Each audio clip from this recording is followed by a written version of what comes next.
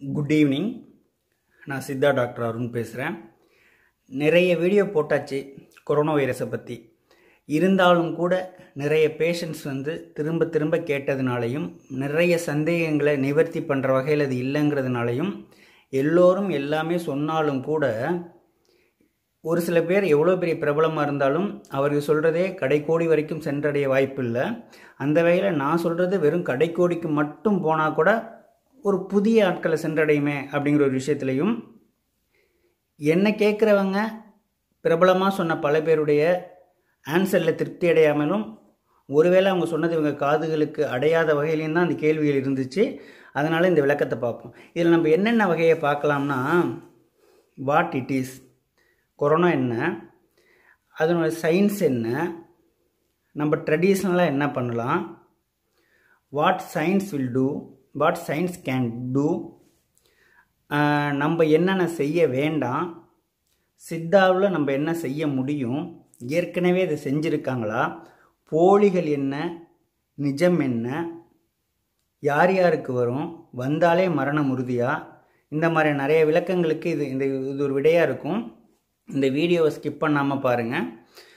முடிஞ்ச அளவுக்கு எல்லாருக்கும் ஷேர் பண்ணிங்கன்னா உதவிகரமாக இருக்கிறதுக்கான வாய்ப்புகள் ஒரு சில பேருக்கு இருக்குது. அப்படிங்கிறதுனால நான் அதை பதிவு பண்ண விரும்புகிறேன். இந்த வீடியோவை 100 வீடியோ போட்டிருந்தாலும் எந்த ஒரு விஷயமே தினமும் மூச்சு விட்டாலும் இன்றைக்கி ஏன் மூச்சு விட போகிறோன்னு கேட்க போகிறதில்ல. அப்படிங்கிறதுனால ஒரு புது வீடியோவில் இன்னொரு விஷயம் ஒரே கருத்தை சொன்னாலும் புதிய தகவல்கள் இருக்க வாய்ப்புகள் இருக்குது.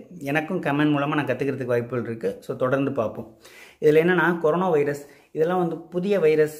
ஆமாம், ஏற்கனவே புழக்கத்தில் இருந்த வைரஸ் தான், ஆனால் புதுசு. அதில் என்னென்னா, எல்லா வைரஸ்லேயுமே டிஎன்ஏ இருக்கும், அது உடஞ்சி ஆர்என்ஏவாக மாறும், அது உடஞ்சி புரோட்டீனாக மாறும். இந்த மாதிரிலாம் நிறைய ஸ்ட்ரக்சர் இருக்குது. அதை அழிக்கிறதுக்கு மருந்து எதனால் இவ்வளோ கண்டுபிடிக்கல மருந்து அப்படின்னு நிறைய கொஸ்டின்ஸ் வரும். அதுக்கான பதில் இது. ஆனால் இதில் ஒரு முக்கியமாக என்னென்னா, இதில் இந்த டைநியூக்ளிக் ஆசிட் சொல்லக்கூடிய இந்த டிஎன்ஏவே கிடையாது. இது ஒரு விசித்திரமானது. அப்படி இருந்துச்சுன்னா அதுக்கு ஒரு உயிரே இல்லை. இந்த வைரஸுக்கு உயிரே இல்லை. உயிரே இல்லை என்ன சொல்கிற? பொதுவாக வைரஸ்களுக்கு உயிரே இல்லை தான். அது ஒரு ஜடப்பொருளாக தான் இருக்கும். மற்ற எந்த நகரும் மனித உடலையோ மற்ற மீடியத்தையோ அடையும் வரை. ஆனால் அதுக்கும் சாவு இருக்கு. அது எப்படின்னா, இயங்கக்கூடிய ஜடப்பொருள்னு ஒன்று இருக்குது. அதாவது ஏதாவது ஒரு விஷயம் கிடச்சிருச்சுன்னா இயங்கக்கூடிய ஒரு விஷயமாக மாறக்கூடிய வகையில் அதனுடைய உறுப்புகள், உடல் உறுப்புகள் இருக்கும், செயல்படக்கூடிய தன்மையிலே இருக்கும். ஆனால் அதுக்கு ஒரு மீடியம் கிடைக்காத வரைக்கும் அது உயிர் பெறாது. அது ஏதாவது சளி திவலைகள் மூலமாகவோ ட்ராப்லெட்ஸ் மூலமாகவோ நம்மளுடைய எச்சிகள் மூலமாகவோ ஒரு மனிதனுக்குள்ளே போயிடுச்சுன்னா மனித உடல் உறுப்புகள் உள்ள செல்களை தொலைச்சி அதில் இருக்கக்கூடிய புரோட்டீன்ஸை தன்னுடைய உணவாக மாற்றி அது வளர ஆரம்பிக்கும். தன்னுடைய சந்ததிகளை பல்கி பெருக ஆரம்பிக்கும். ஒரு உறுப்பாக போக ஆரம்பிக்கும். இதற்கு அந்த நுரையீரலில் இருக்கக்கூடிய வசதி வாய்ப்புகள் கொஞ்சம் நல்லாவே இருக்குது. அதனால் அங்கே போய் உட்காந்துக்குது. காற்று மூலமாக போய் அதில் சாட்டிஸ்ஃபைட் ஆகி குடிகொண்டு பல்கி பெருகி அதுக்கப்புறம் மற்ற உறுப்புக்கு போகுது. இந்த மாதிரி அதனுடைய சிறப்பம்சம்னு வச்சுக்கோமே. ஸோ இந்த வகையினால் ஒரு விதமான உயிரில்லா ஒரு பூச்சி மற்றவங்களை உயிரை கொள்கிற அளவுக்கு மாறி இருக்கு. ஆனாலும் கூட இதை பெருசாக நம்ம ஃபெட்டாலிட்டி ரேட் ரொம்ப கம்மியாக தான் இருக்குது. இருந்தாலும் கூட பரவக்கூடிய ரேட் ரொம்ப அதிகமாக இருக்குது. அதனால தான் மக்கள் உலக நாடுகளே பயந்துருக்கு. என்ன காரணம்னா, இப்போ மற்ற வைரஸ் வந்தால் கூட மற்றவங்களுக்கு கண்டிப்பாக பரவுங்க வீட்டில் உள்ளவங்களுக்கு. ஆனால் ஒருத்தவங்களுக்கு பரவுனுச்சுன்னா இன்னொரு ஆள் கூட்டு போயிடுவாங்க ஹாஸ்பிட்டலுக்கு. ஆனால் இது என்னென்னா, ஒருத்தவங்களுக்கு வீட்டில் உள்ள 5 பேருக்குமே பரவத்துக்கான வாய்ப்புகள் இருக்குது. கொண்டு போனால் டாக்டருக்கும் பரவ வாய்ப்பு இருக்குது. எத்தனை பேருக்கு பெட் இருக்கும்? அதனால தான் கொஞ்சம் பயம். கொரோனா வந்தாலே சாவெல்லாம் கிடையாது. ஆனால் வந்துட்ட பிறகும் உடனடியாக கண்டுபிடிக்க முடியாதுங்கிறதுனால தான் இவ்வளோ பதட்டங்கள். அதே மாதிரி இன்னொரு கேள்வி கேட்குறாங்க, கொரோனா இருக்கா இல்லையான்னு சொல்லிட்டு மருந்து இருக்கோ இல்லையோ எல்லாரையும் கண்டுபிடிச்சிட்டாங்கன்னா ஒரு கேம்ப் மாதிரி வச்சு நம்ம ஈஸியாக தப்பிச்சிடலாமே அப்படின்னு சொல்லிட்டு மக்கள் கேட்குறாங்க. அது சாத்தியம் இல்லைப்பா. கொரோனா வைரஸ்க்கு இன்னும் டெஸ்ட்டே முறையாக கண்டறியப்படலை அப்படிங்கிறது தான் உண்மை. கொரோனா வந்த பிறகு கொரோனா ஒருத்தனுக்கு இருக்குது, அது ஸ்ப்ரெட் பண்ணுற லெவலில் இருக்குன்னா கண்டுபிடிக்கலாம். ஏன்னா இப்போ நார்மலாகவே ஒரு டெஸ்ட்டுனா இன்ஃபெக்ஷனை கண்டுபிடிக்கிறதுக்கு ஆன்டிபாடிஸ் ஐடென்டிஃபை பண்ணுற டெஸ்டஸ் தான் எல்லாமே. என்னென்னா, இப்போ நம்ம உடலுக்கு பாக்டீரியா வைரஸ் போகும்னா எதிர்த்து செயல்படுறதுக்கு நம்ம உடம்பு ஒரு சில விஷயத்தை சுரக்கும்.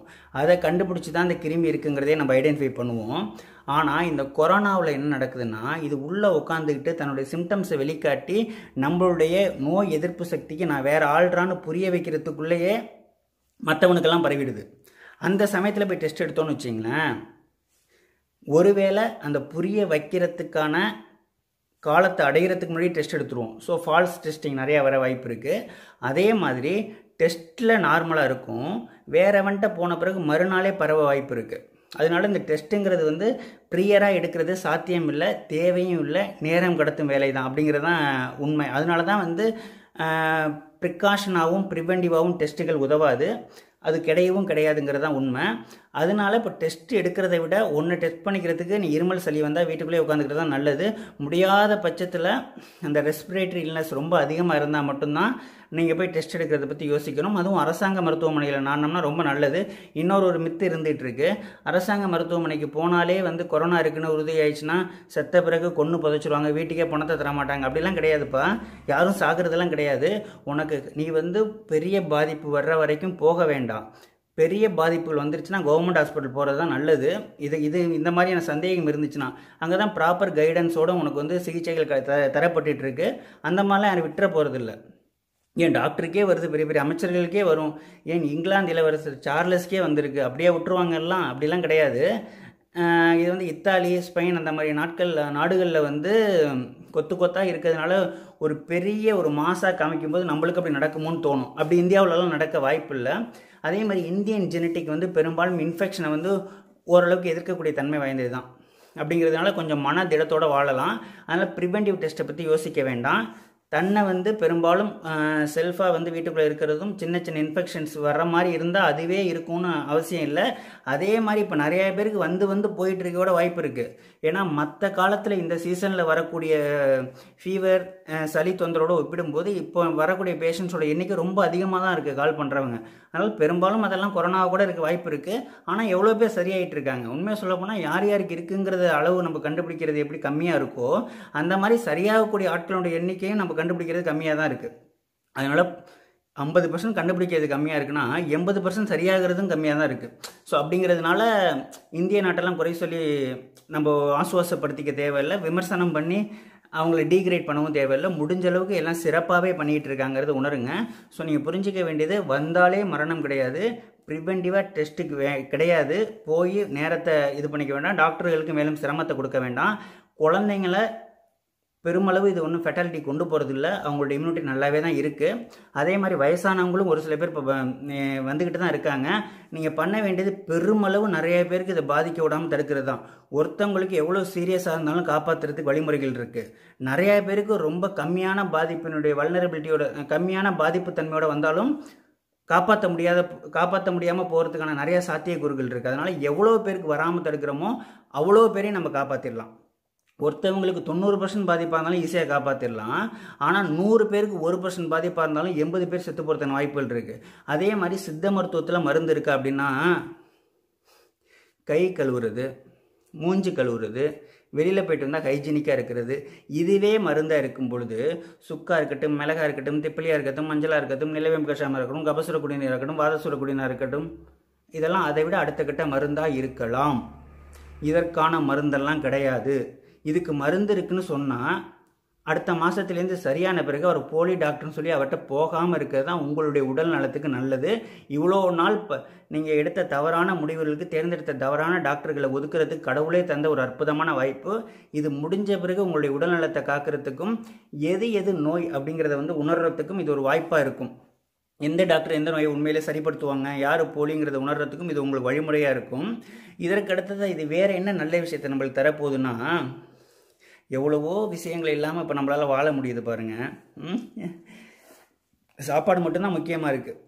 இப்போ ஒயின் ஷாப்பை மூடிட்டா எல்லாம் வந்து விட்ராவல் சிம்டம்ஸில் செத்து போடுவாங்கன்னு ஒரு தியரி இருக்குது. ஆனால் அப்படி ஒன்றும் நடக்க வாய்ப்பு இல்லை, ரொம்ப ரேராக தான் இருக்க வாய்ப்பு இருக்குது. அப்போ அதுக்கு பழகிட்டாங்கன்னா, அதையே கொஞ்சம் பழகிட்டாங்கன்னா நல்லது தான், அதுலேருந்து வெளில வந்துடலாம்.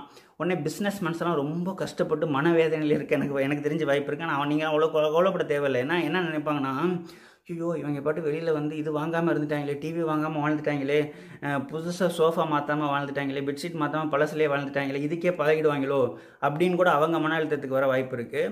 அதாவது இயக்கம் தான் வாழ்க்கையை ஒழிஞ்சு இருக்கிறத வச்சுட்டே யாரும் இன்பம் அடைய போகிறதில்ல. ஸோ நீங்கள் வந்து மன அழுத்தத்தினால வியாபார யுக்தியை இங்கே வந்து புகுத்திட வேண்டாம். நீங்களுமே நிம்மதியாக மனிதத்தன்மையோடு வாழ ஆசைப்படுங்க. பெரும்பாலும் இந்த சமயத்தில் மனிதம் வந்து பொங்கிட்டு வரும். நிறைய பேருக்கு உண்மையிலே நீ கர்நாடகாக்காரன் தண்ணி கொடுக்கல அப்படின்னு சொல்லிட்டு நிறைய பேர் இங்கே வீம்புக்கு நான் தமிழன் தெலுங்குன்னு சொல்லி கத்திட்டு இருப்பாங்க. இப்போ எவ்வளோ பேர் என்னென்ன உதவிகள் செய்கிறாங்க தெரியுமா? ஈரானை அடித்து ஒழிக்க அமெரிக்கா ஆசைப்பட்டுச்சு. இப்போ அமெரிக்கா ஈரானுக்கே உதவுது. பெங்களூர்லேயே வந்து எவ்வளோ பேர் இங்கே வந்து உதவிட்டு இருக்காங்க. அதனால தான் ஈகவோட கத்துறதை விட அவங்களுடைய இலகுவான மனநிலை டச் பண்ணால் போதும் உருகி ஊற்றிடுவாங்க. ஏன்னா எல்லாருமே மனிதன் தான்.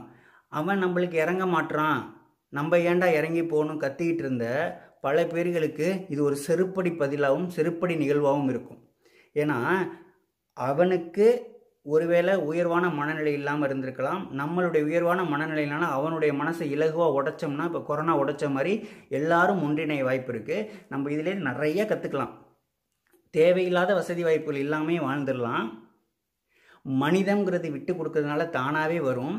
எவ்வளோ கெட்டவனுக்குள்ளேயும் ஒரு மனிதம் இருக்குது.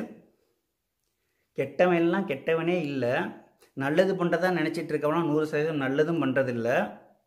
அதே மாதிரி நோய் கிருமிகளுக்கு அறிவியல் வந்து 100% தீர்வாக இப்போதைக்கு இருக்குதுன்னு சொல்லி நம்ம அதாவது ஒரு மெதப்போடையும் தெரிய தேவையில்லை. அதே மாதிரி எல்லாத்துக்குமே பாரம்பரியம் சொல்லி வச்சிருக்கு அப்படின்னு சொல்லிட்டு ஒரு விதமான தன்னம்பிக்கையை தாண்டி தற்பெருமையிலையும் சுற்றிட்டு தெரிய தேவையில்லை.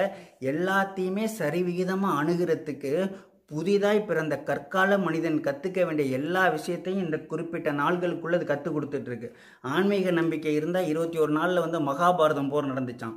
அந்த மாதிரி 21 நாள் நம்மளுக்கு கொடுத்த ஒரு வாய்ப்பாக நினச்சிக்கிட்டு புதிய விஷயங்களை கற்று நவீன வடிவம் கொண்ட கற்கால மனிதனாய் மாறி அறிவை வந்து புதுசாக கற்றுக்கிட்டு வாழ்க்கையை புதுசாக ஆரம்பித்து மனிதத்துவத்தோடு வாழ்ந்து இருக்கதை கொடுத்து இல்லாததை பெற்று இருந்தாலும் இல்லைனாலும் ஒரே மனநிலையில் வாழ கற்று அன்போட செழிப்போட மனநிறைவோட வாழ வழிவகுக்கக்கூடிய கொரோனாவுக்கு நன்றி தெரிவித்து தினம் மகிழ்வோம். விலகி இருந்து மனதளவில் ஒன்றாக இருந்து சிறப்போடு நல்ல சிந்தனைகளை வளர்த்து வாழ முயற்சிப்போம். நன்றி, வணக்கம்.